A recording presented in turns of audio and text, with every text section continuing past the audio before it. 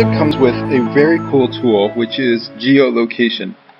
I can locate this geometry in the world by going to Window, Model Info, Geolocation, Add Location, and then a dialog box will come up, which will search for the location in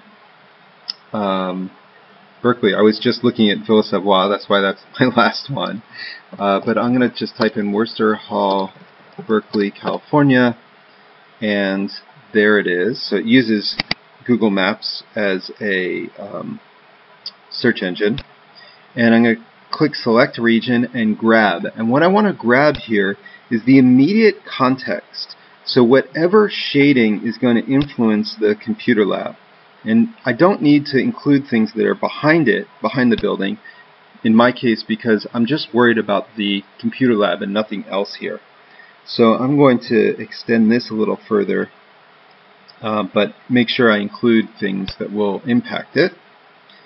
I'm going to click Grab, and it will automatically import it into the model. And you can see here, it actually does it with north following the y-axis. So you can see that this is just slightly off of north. And what I like to do at this point is to make sure that I know where north is and where the y-axis is, and set up what's called a project north so that I can make a new axis. The way to do this is to set up a scene that is that axis. So I'm going to click, I'm going to unclick these check marks here, and all I want to do is keep the axis location. Press plus, and I'm going to name this True North. And then I'm going to make a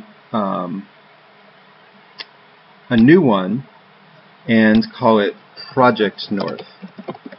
And this Project North, I'll come back to reassign it in a second. I want to align with the with the actual Worcester Hall. So I'm going to draw on here. I'm going to trace. I'm going to go up to Camera, Parallel Projection, Camera, Top View. And what I want to do is trace, as best I can, the line that is that face. And I want to also do what's perpendicular to it, which I can do by starting anywhere sort of in the middle, and then, oh, you know what? This might be, no?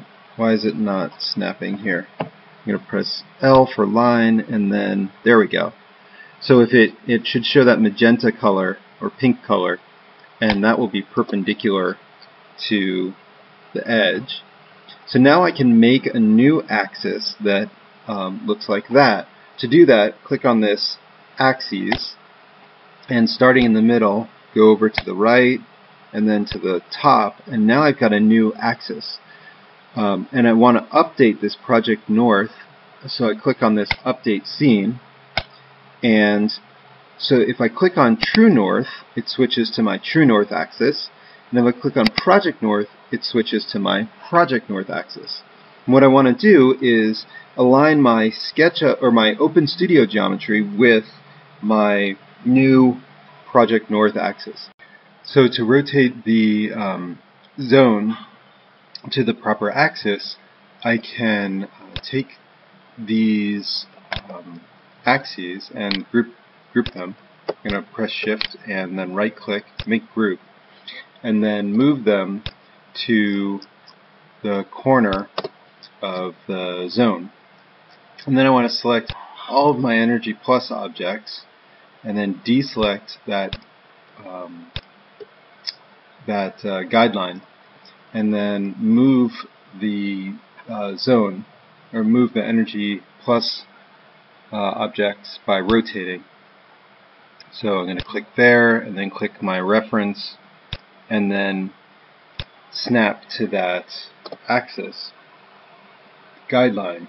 And now everything should line up correctly.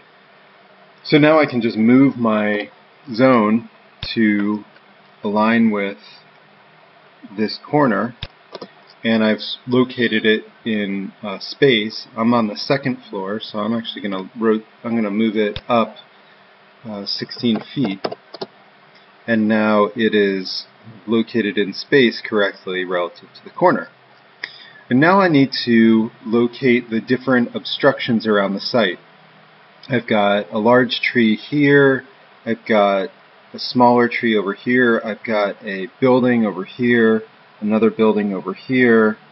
I think this building is going to have little impact on that, so I'm not going to model it. There's one right here. So what I want to do is model these different obstructions. The easiest way to do this is, again, these are all shading objects. So if I use the rectangle and, whoops, wrong tool, this rectangle tool, and I can just approximate that and use push-pull to get approximately the right height. I'd say this is probably about 20 feet tall.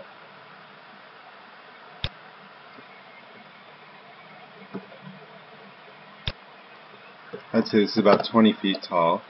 And this one I think is about a 4-story building.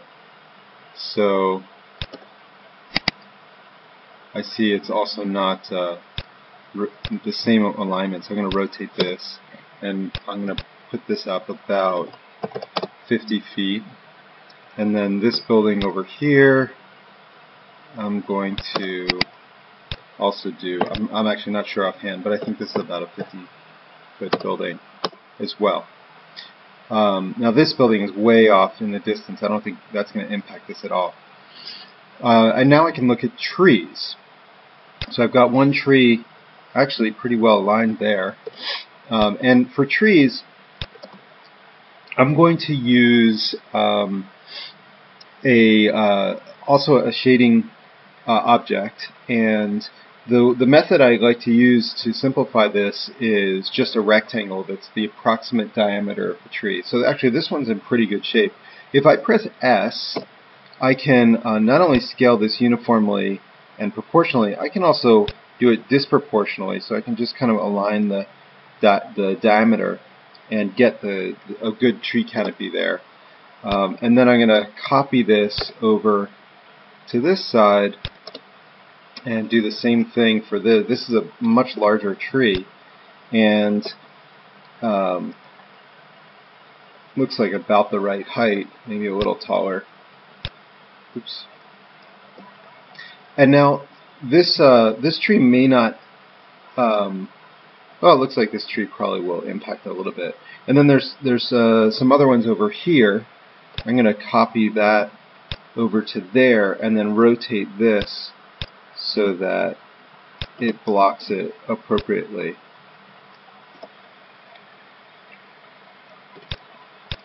So that's a real basic method for getting trees and obstructions in. Now I do want to make sure that these are all in shaded geometry. And in fact, there's a lot of these faces I don't need. It just will add to the runtime. So I'm going to delete all the faces I don't need from these shading objects, including the tops, the back sides. All I really want are the front sides like that. And I'm going to delete these guys too.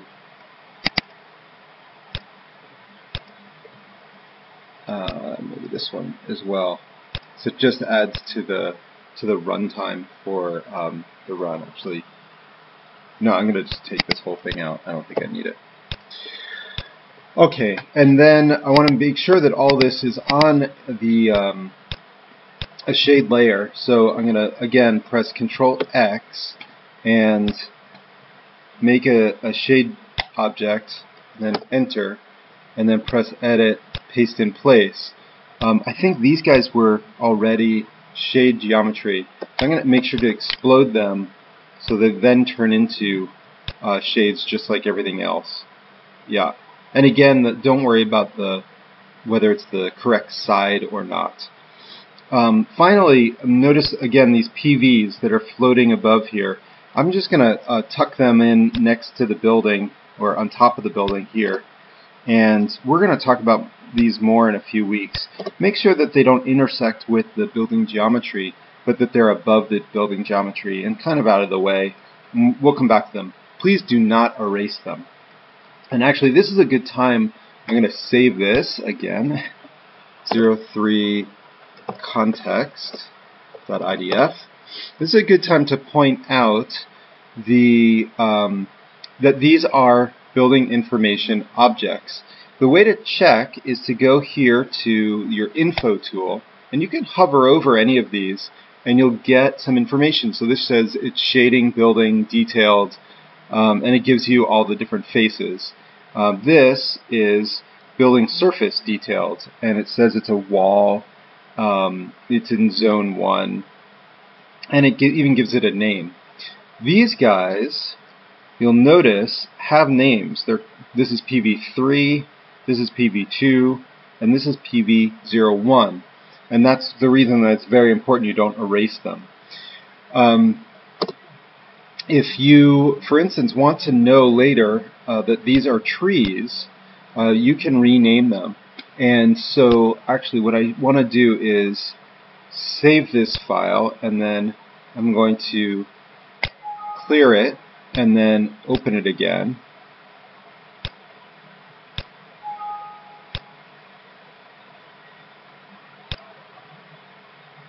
And it takes a little bit longer to draw these objects, to import them. But now they're all separate objects. It separates all the different shading objects.